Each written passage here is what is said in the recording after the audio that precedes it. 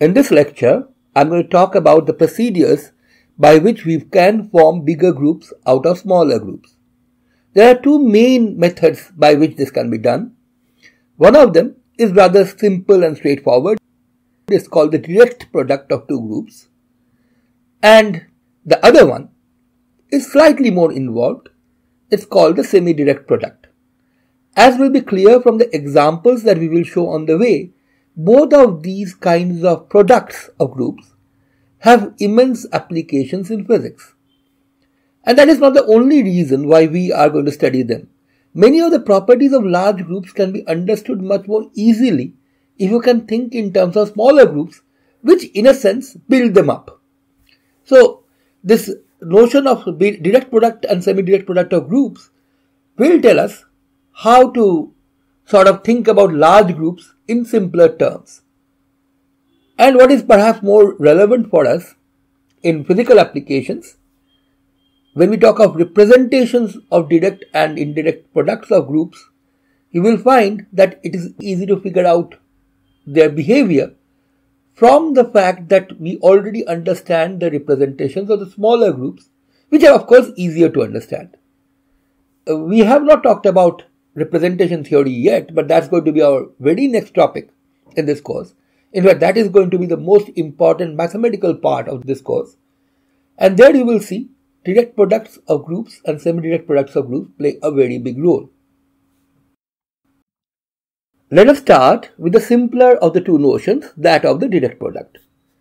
Now, when we describe a group, what we have to do is describe both the set underlying the group and the operation which describes multiplication in that group. So given two groups G1 and G2, let us now describe the direct product of the two groups written G1 O times G2 by this notation, by first describing the underlying set and then talking about the operation which is carried out in this direct product group. The underlying set is really very simple. It's just the Cartesian product of the two underlying sets G1 and G2. Remember, as always, we deliberately confuse the set and the group by calling them one and the same thing. Let me remind you of elementary set theory here. G1 cross G2, of course, is a set whose elements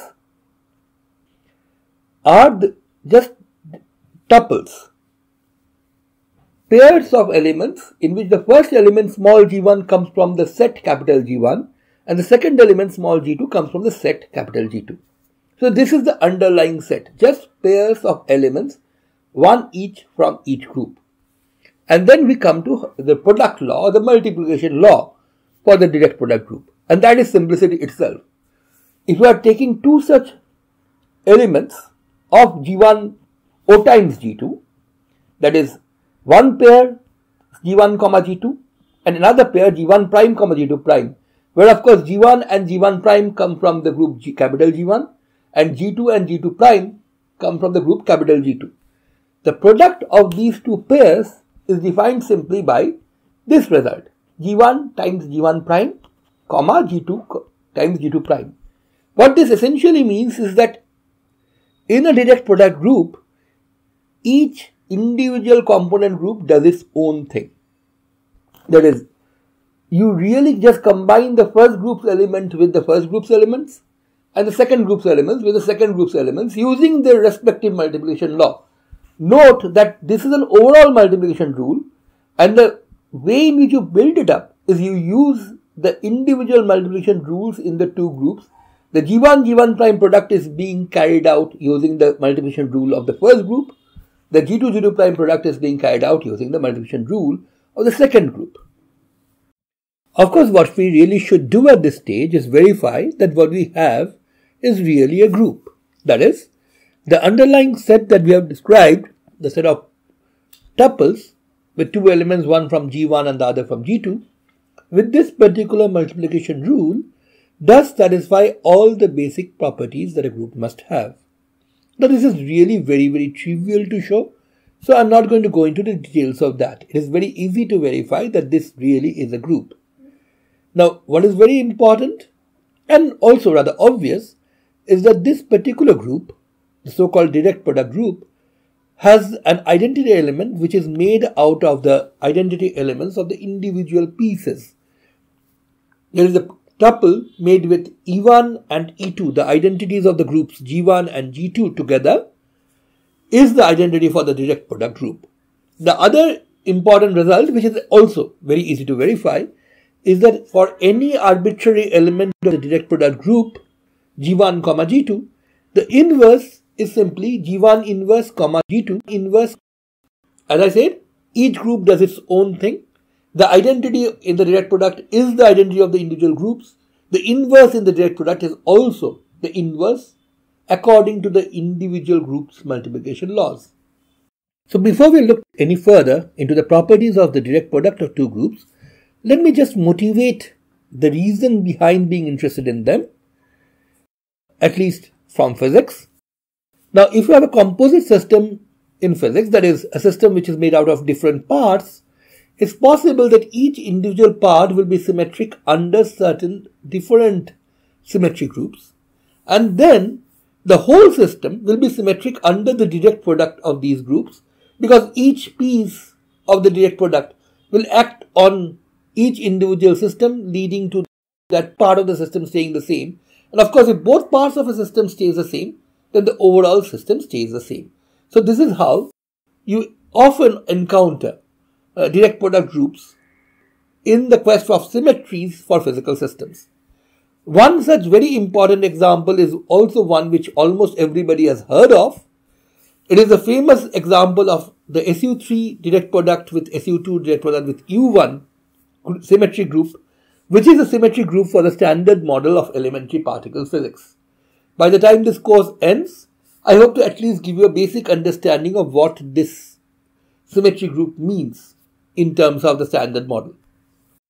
Now that I have hopefully given you enough reason to study direct product of groups, apart from the purely mathematical reason that they are going to be very useful in the mathematical structure of representation theory, let us now return to the question of the mathematical properties of the direct product of two groups. In particular, let us see how our original groups G1 and G2 sort of fit into the direct product. So, as it should be sort of obvious, G1 should be somewhere inside my G1 O times G2, so should be G2. To make it more precise, let us consider this particular subset G1 tilde of G1 O times G2, where the pairs in G1 tilde are formed by taking an element G1 from the group capital G1. This is an entirely arbitrary element, but by fixing the second element to be E2, the identity of this group G2. Now, it's very easy to see that if we were to multiply two such elements, G1 E2 with G1 prime E2, where G1 and G1 prime are of course elements of the group capital G1, then according to our rule for multiplication of direct product elements, it's simply going to be G1 G1 prime, comma E2. In other words, the set G1 tilde is closed under this multiplication rule. It's actually pretty easy to verify that G1 tilde is actually a subgroup of G1 O times G2. And it's rather trivial, but it needs to be said that G1 tilde is actually isomorphic to G1. So we often say that G1 is a subgroup of G1 O times G2.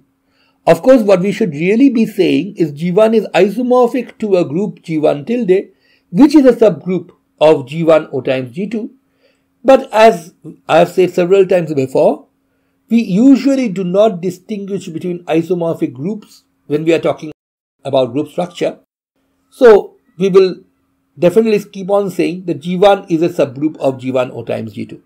Actually, it turns out that it's more than just a subgroup. It is a normal subgroup. To check with that, what we do is we take an arbitrary element G1 bar, G2 bar from G1 O times G2 and conjugate G1 tilde using G1 bar, G2 bar.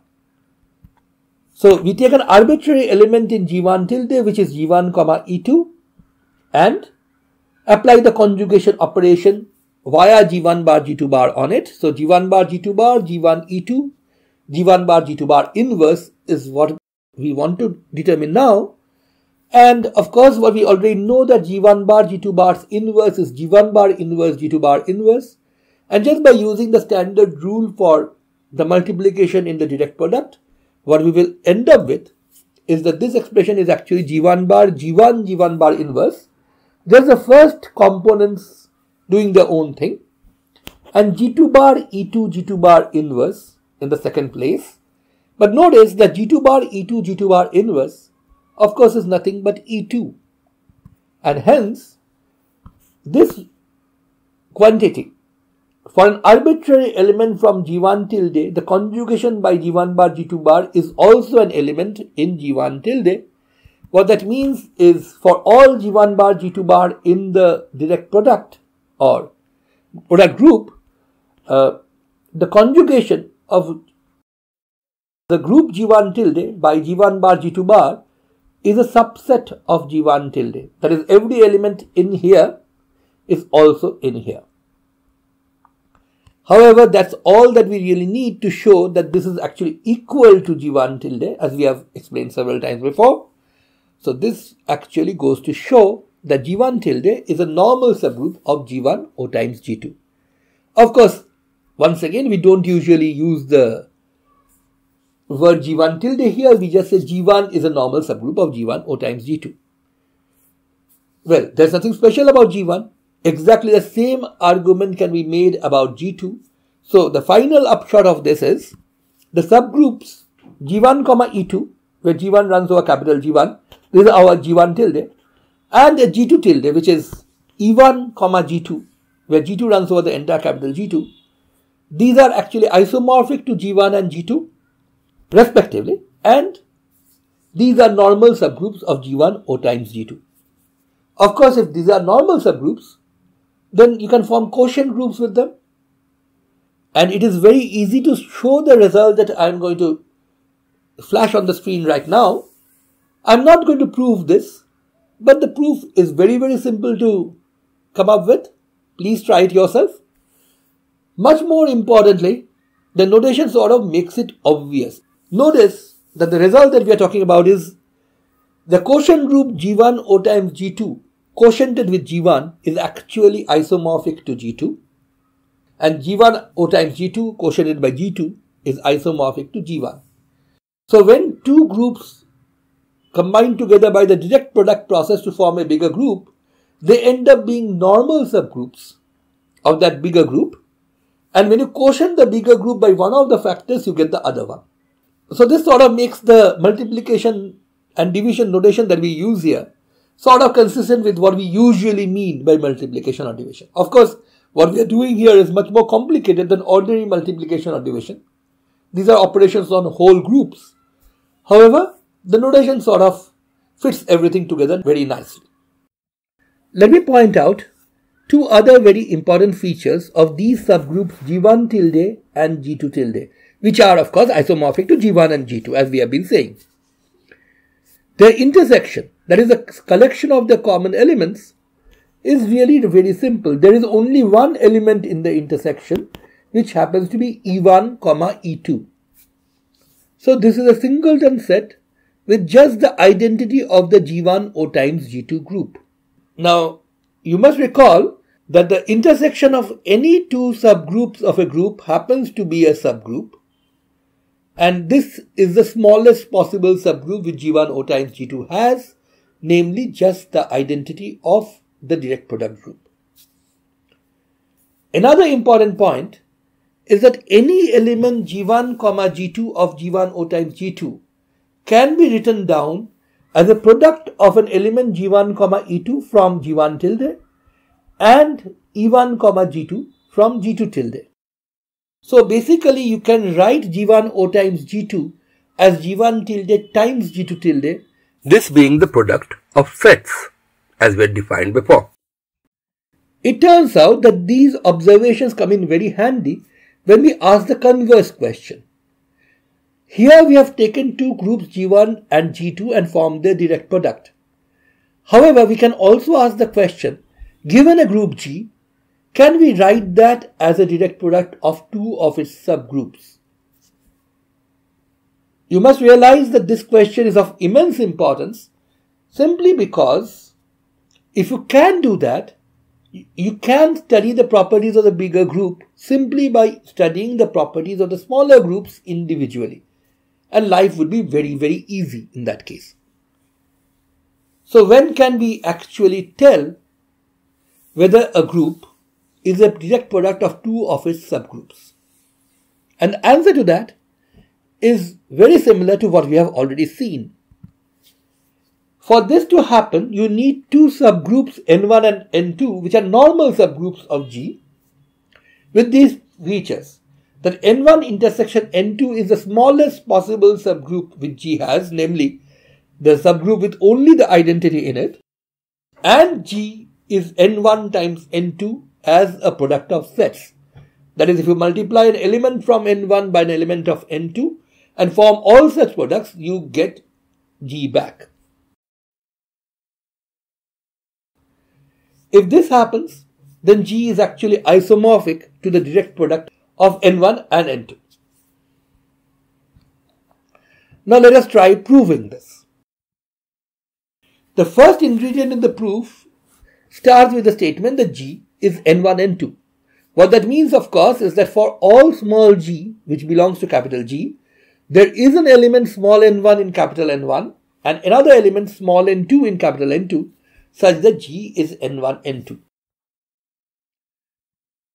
What is very, very important is that this result, that N1 intersection N2 is just the identity, implies that this decomposition of G into N1, N2 is unique.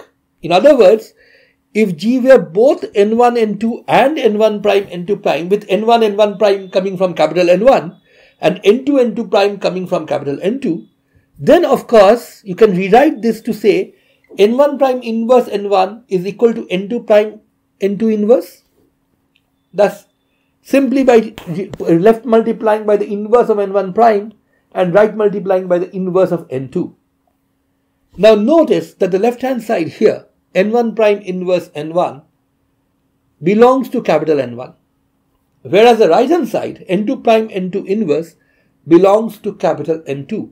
So this is an element which is both in capital N1 and capital N2, and since the intersection of N1 and N2 is just the identity and identity alone, it has to be the same as E, which immediately tells you that N1 prime has to be the same as N1 and N2 prime has to be the same as N2.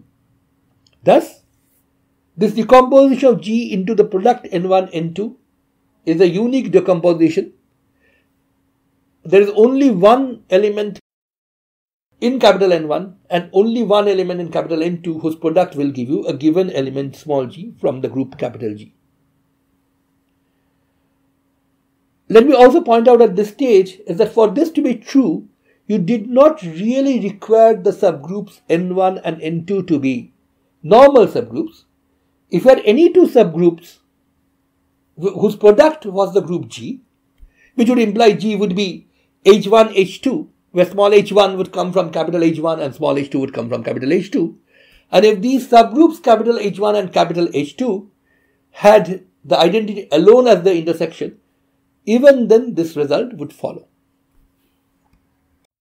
The importance of the uniqueness of this decomposition is that this allows us to define a map from the group capital G to the group N1 O times N2. Remember, the elements of N1 O times N2 are pairs of elements, one from N1, the other from N2.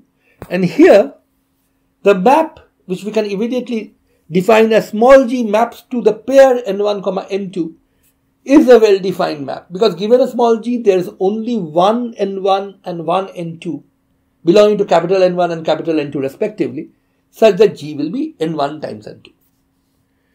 So this map from capital G to N1 O times N2 is well defined.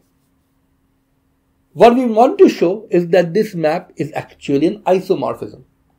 So what we need to show is that it is a bijection. Now this part is very, very trivial. It's almost obvious from the definition, so I will leave you to fill in the blanks here.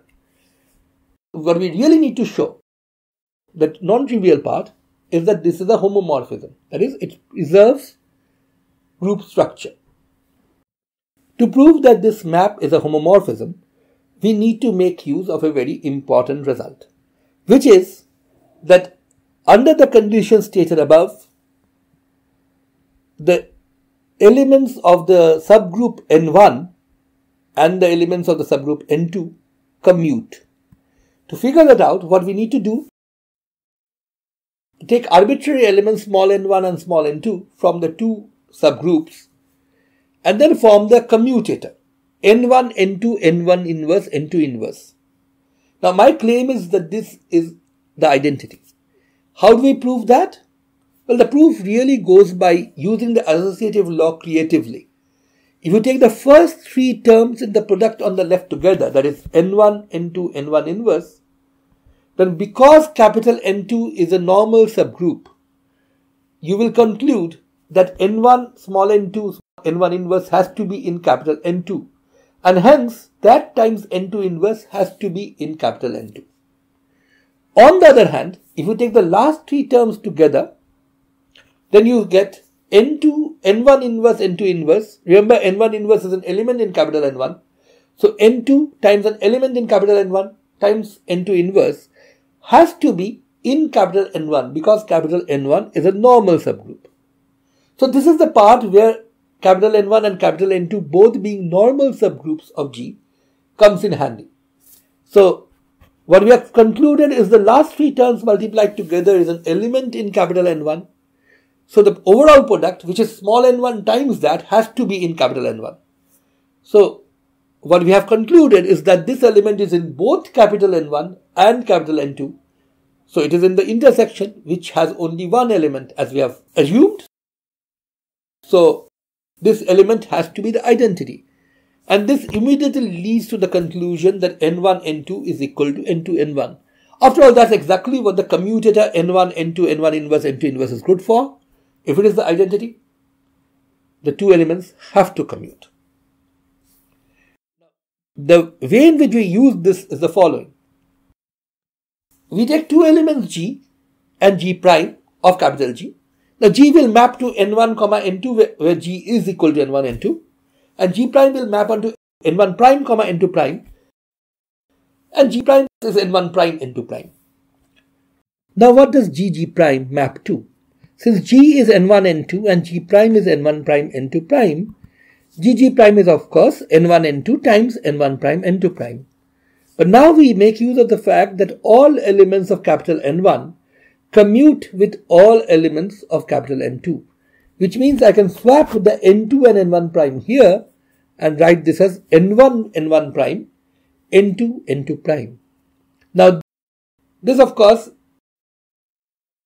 is where we have written G prime, the element of capital G, as a product of two elements N1, N1 prime from capital N1 and N2, N2 prime from capital N2. So our map will take this to the pair N1, N1 prime, N2, N2 prime. But we know, according to the rule of multiplication in the direct product set, this is exactly the product of N1, N2 and N1 prime, N2 prime. So what G prime maps to is the result of the product of what G maps to and what G prime maps to individually. Hence, this map is a homomorphism. Since we have already established that this is a bijection, this map is actually an isomorphism.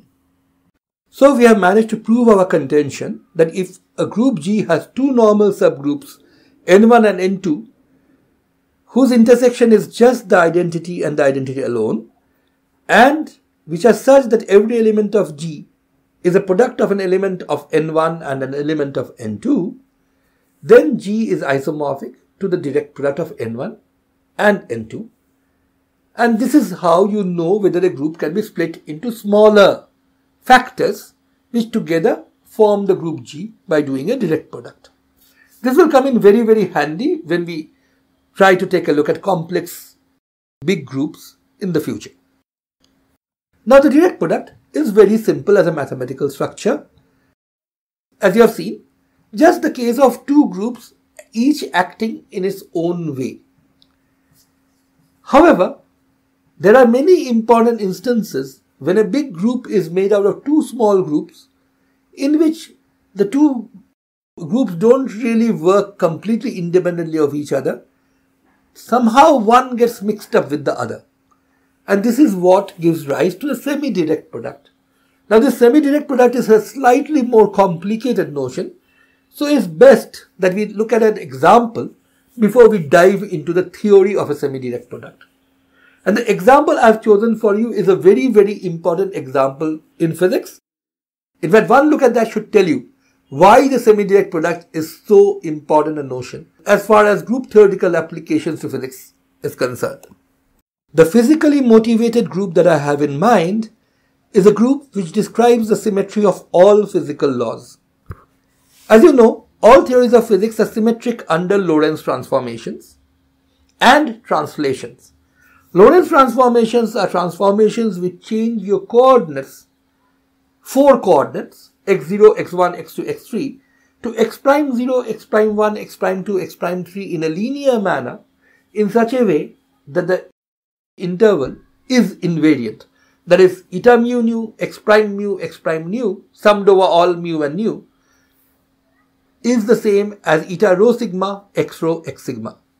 And if you use that, this immediately tells you that the coefficients of the linear transformation here, written lambda upper mu lower nu, obey this particular relationship. Eta mu nu lambda mu rho lambda nu sigma is eta rho sigma. So these transformations are called Lorentz transformations. Translations, on the other hand, are very, very simple. X mu changes to x prime mu, which is x mu plus a mu, a0, a1, a2, a3 being 4 components of a constant 4 vector.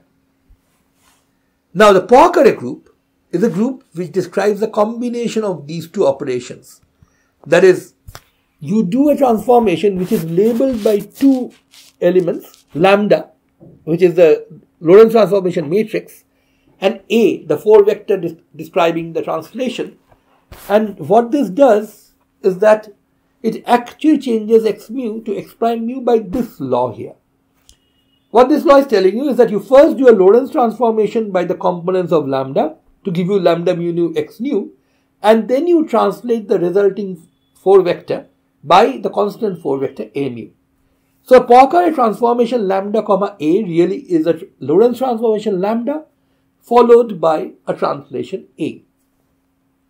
We will often use a shorthand notation that x maps to x prime equal to lambda x plus a without writing the indices explicitly. Of course, you can think of this as a 4 by 4 matrix lambda acting on a 4 by 1 column vector x added to a constant 4 by 1 column vector a to produce a new 4 by 1 column vector x prime. Now, as we have been mentioning, the set of all Lorentz transformations, curly L, form a group, the so-called Lorentz group. This is something which you can easily check from the definition. So do the set curly T of all the translations. And in a sense, the Poincare group, in which you do Lorentz transformations and translations, is really a product of these two groups. But this product is written within quotes because this is not a direct product, as you will soon see. You can easily figure out the composition rule for two Poincare transformations by just applying one Poincare transformation after another. So, if you apply the Poincare transformation lambda 1 a1 on x, the result is a 4 vector x prime, which is of course lambda 1 x plus a1. Now let us apply lambda 2 a2, another Poincare transformation, on x prime. That is, I am applying lambda 2 a2 after I apply lambda 1 a1 on x. So what is lambda 2 a2 going to do? It's going to change x prime to x double prime, which is lambda 2 x prime plus a2. But as a result, what you are going to get is x double prime, which is lambda 2 times x prime, which is lambda 1 x plus a1 plus a2. And this is lambda 2 lambda 1 acting on x plus lambda 2 a1 plus a2. Note that this is the part of the transformation which depends on the original 4 vector x.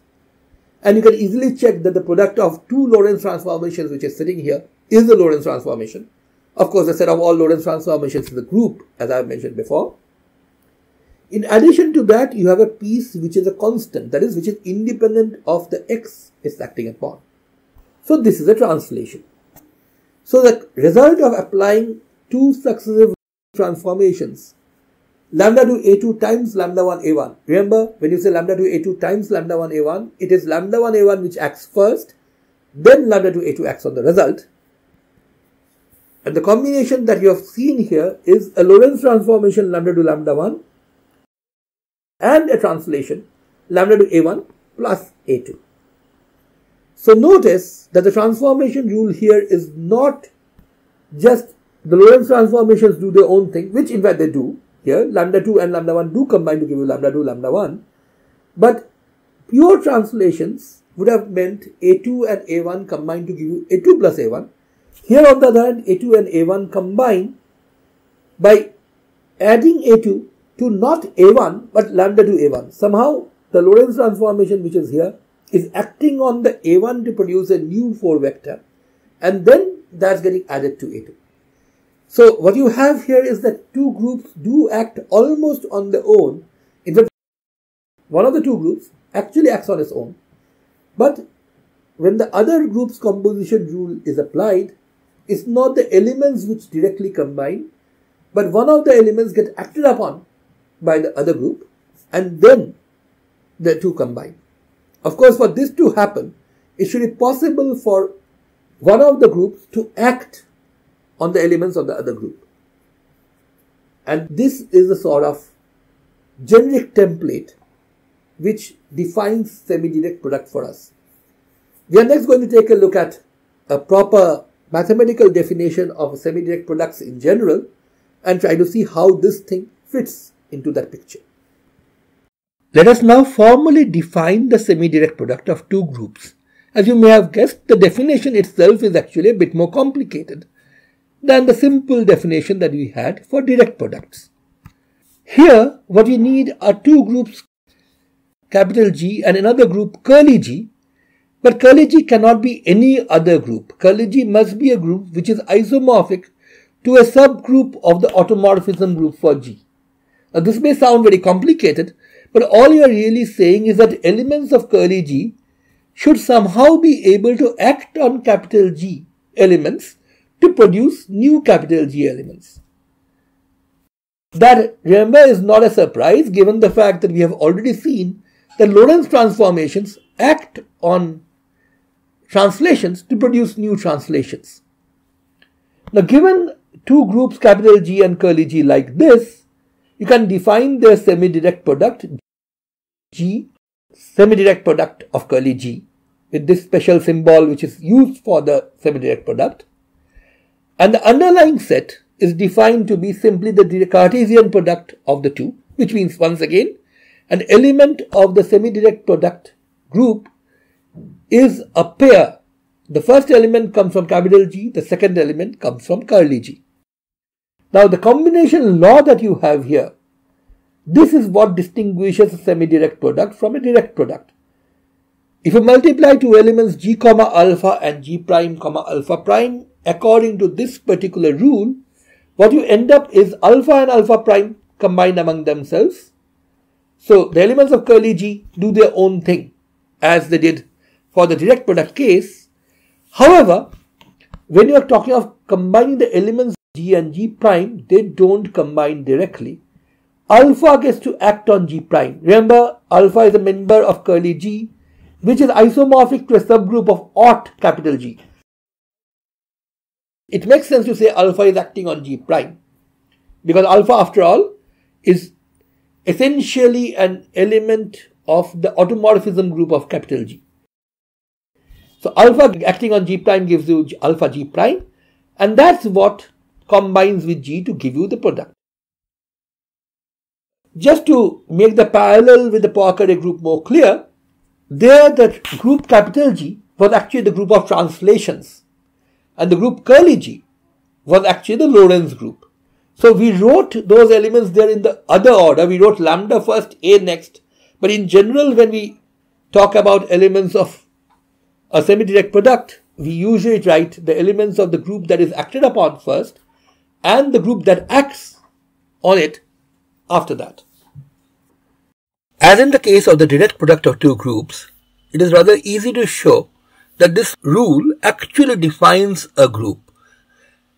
It takes a bit more work in this case than for the direct product, but it's really rather simple. And it's also pretty easy to see that the identity element for this group is basically the identity of capital G and the identity of curly G put in a pair. Now what we are going to do in what follows is that we are going to write the identity of capital G as E, just the standard notation for the identity of a group. But for the identity of curly G, what we are going to do is write ID. ID of course stands for the identity operation. Remember, curly G essentially gives you automorphisms on capital G. So basically what we are trying to imply is that the identity of curly G is really nothing but the identity automorphism acting on capital G.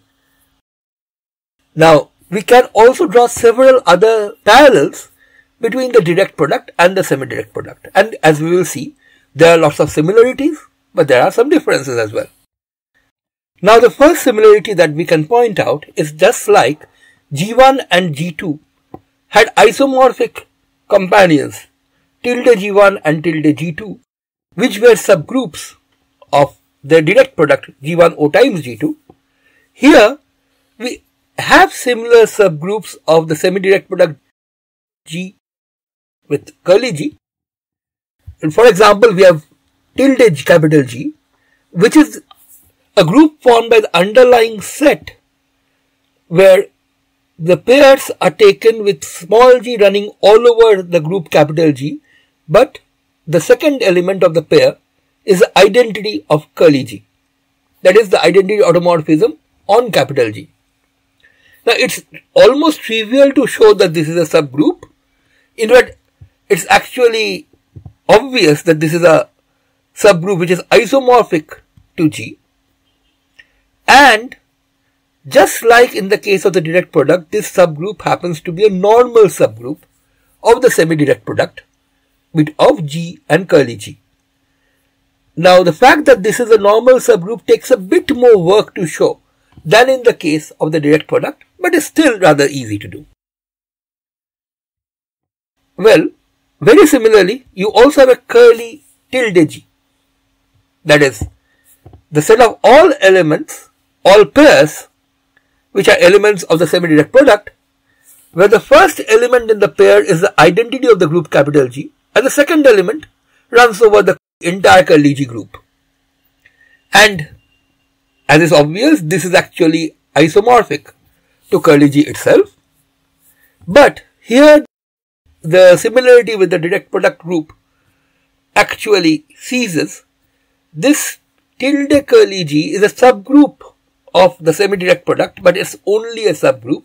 It's not a normal subgroup. But there are other similarities here. For example, the intersection of these two subgroups of the semi-direct product is obviously a singleton set with the element E, ID, which of course is the identity of the semi-direct product set. Also, if you were to multiply any two such elements, G, ID from tilde G and E, alpha from curly G tilde, what you are going to get is this. This is the standard rule by which you are going to multiply two elements in a semi-direct product. The automorphisms just compose among themselves, so you get ID times alpha. Whereas the group elements don't directly compose among themselves. G gets composed not with E directly, but with ID, the automorphism acting on E. This is of course the standard rule for handling products in the semi-direct product group. But remember, ID is the identity automorphism. So what does it do to E? It moves E to E. So what you have on the first element here is G times E, which is of course G, and ID times alpha is of course alpha itself. What this shows is that any element of the semi-direct product, an arbitrary element of the form G from capital G and alpha from curly G, can be written as a product of an element from tilde G and an element from tilde curly G. So, as a set, the semi-direct product is actually a set product of tilde G and tilde curly G.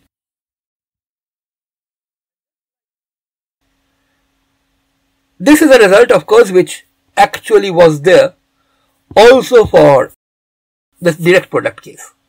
And just like in the direct product case, if you try forming the quotient group of the semi-direct product quotiented out by the normal subgroup capital G, of course there's a normal subgroup tilde G, but as we have said, we don't really distinguish between tilde G and its isomorphic companion G itself, what you get is actually curly G. So the automorphism group is actually what you get when you quotient out capital G itself, the group that is acted upon, from the semi-direct product. Note that you cannot really form a quotient group of G semi-direct product curly G with curly G, because curly G is not a normal subgroup. So there again you see a difference. But there are, as you can see, quite a lot of parallels, but there are some differences as well. To make these notions clearer, let us take a look again at the one concrete example of the semi-direct product of two groups that we have already described. The Poincare group.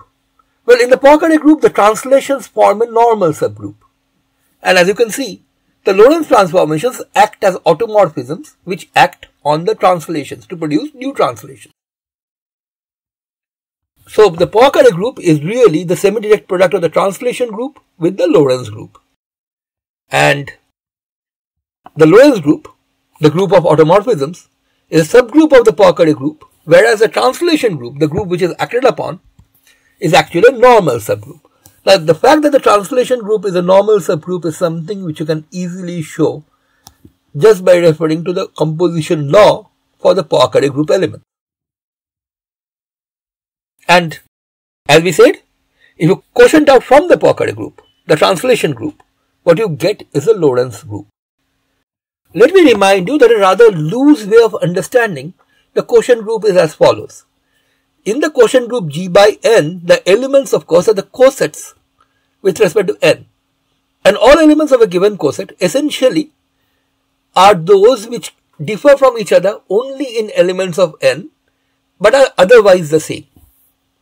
So basically, if you treat all N elements on the same footing, you get a coset.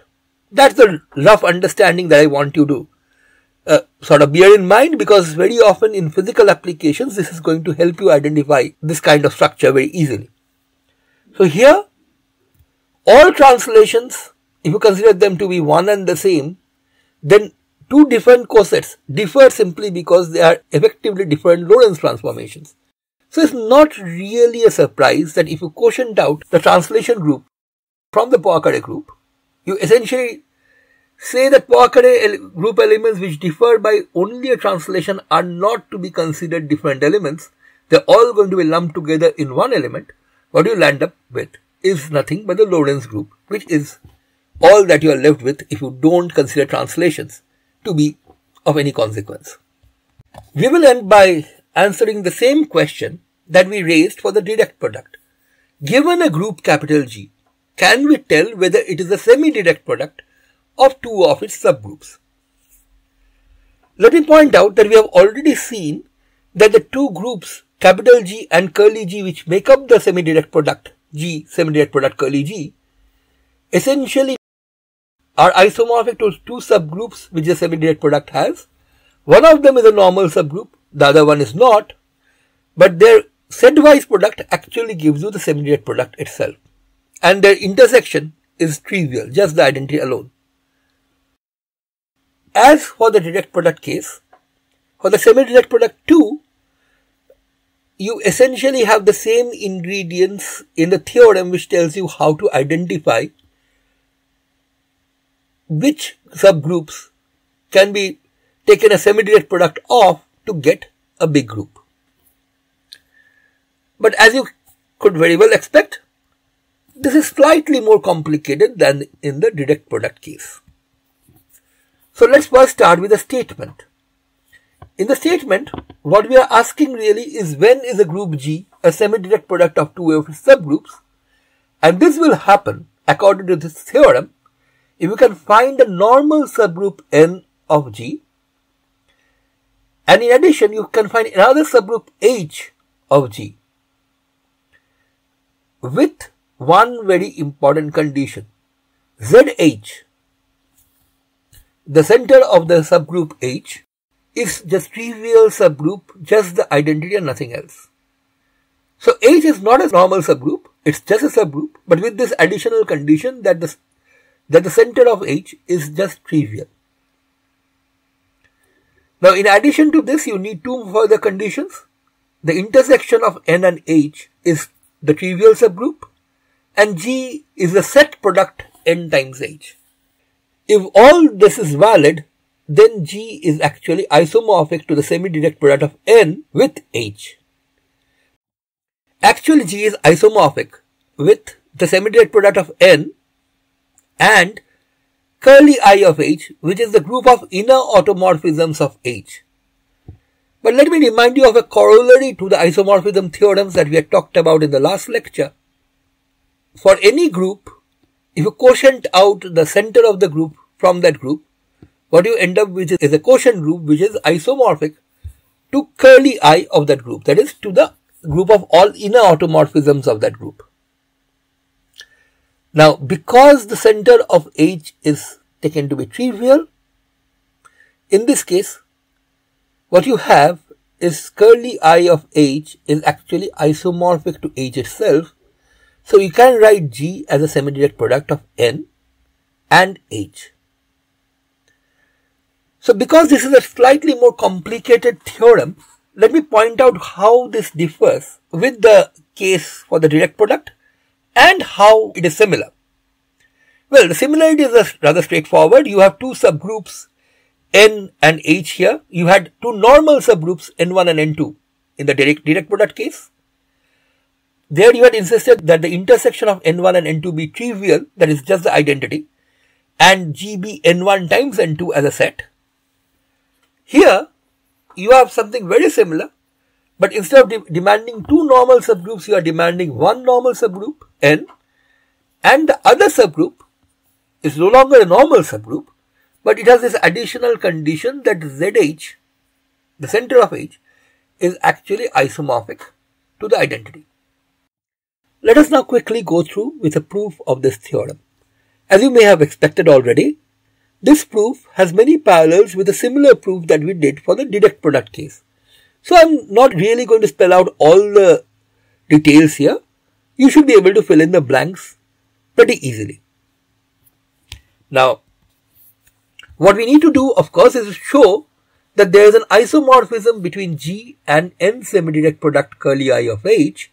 And in order to do that, what we need is first to construct a map phi which maps G to the semi-direct product. And the way we do this is very similar to what we did in the previous case for the direct product. Because capital G is N times H as a set, and N intersection H is the identity alone, any element small g of capital G can be uniquely decomposed into product of a pair of elements, one from capital N, another from capital H. And given this unique decomposition, you can always map small g into an element of this semi-direct product, which is a pair of elements. The first element is taken from capital N itself, just the element N, whereas the second element is the particular inner automorphism of curly I of H, which is actually the inner automorphism induced by small h. Remember, the inner automorphism induced by small h essentially acts on a group element by conjugating it by small h. So G in the group will map onto HG, H inverse under this. What we need to show is that this map phi is an isomorphism. As I've already noted, this is a well-defined map, and that this is a bijection is pretty easy to prove. Again, I'm asking you to fill in the blanks here. What we need to show is that this map actually preserves group structure. Here, of course, by group structure, I mean the multiplication structure in the semi-direct product. So, we start with two elements from G, One is NH, another G prime is N prime H prime. So of course GG prime is NH times N prime H prime. Now, unlike in the case of the direct product theorem, where the two subgroups involved were normal subgroups, and because the intersection was only the identity, we managed to show that every element of N1 commuted with an element of N2. Here that is no longer true. The elements of capital N do not necessarily commute with the elements of capital H. So that step of making the N prime jump across H and sitting next to N is not allowed here. However, what we can easily do is this. What we can do is insert the identity H inverse H between N prime and H prime here. Of course, all we are doing is inserting an identity which changes nothing. But now we could use associativity to notice that this is the same as N times Hn prime H inverse times H prime. And Hn prime H inverse is nothing but the curly I H acting on N prime. This is the conjugacy induced on N prime by small h. Now note that Gg prime has now again been written as a product of two elements. The first element is from the normal subgroup because N is an element of the normal subgroup. Curly IH N prime, H N prime H inverse, because capital N is a normal subgroup, has to be in capital N itself. So these two elements are elements of the normal subgroup. So their product is also an element in the normal subgroup. H prime, of course, is an element of the subgroup capital H. Now that we have written Gg prime as a product of an element from capital N, namely small n curly I H N prime, and an element from capital H, namely H prime, it is easy to figure out what phi maps this to. In fact, phi maps this to N curly I H N prime, just the element from capital N, times the inner automorphism induced by H prime, curly I H prime. Let me just remind you that curly I H prime is easily seen to be curly I H times curly I H prime, and using that, it is very easy to see that this thing, which is phi of Gg prime, is nothing but phi g times phi g prime, where of course the product here is a product according to the rule for forming the semi-direct product of N and curly I of H.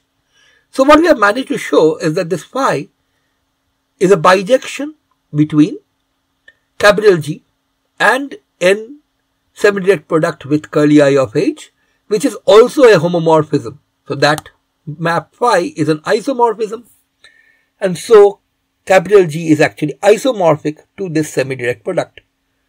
In turn, we already know that curly I of H is isomorphic to H, so G turns out to be isomorphic to N semi-direct product with H.